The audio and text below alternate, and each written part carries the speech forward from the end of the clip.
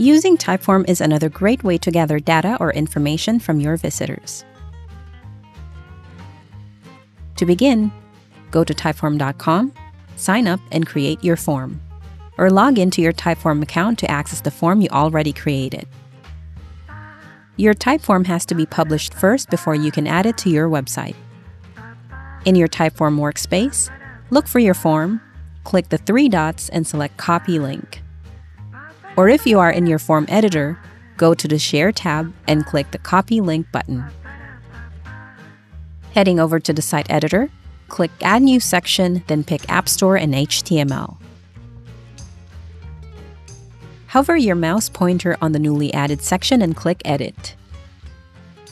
From the list, scroll to the bottom and click Typeform. Paste the form link you copied earlier, then choose to either have it inline or have the form pop up, then click Save. Here's how it'll look. Have any questions? Contact us through live chat or send an email to support@strikingly.com.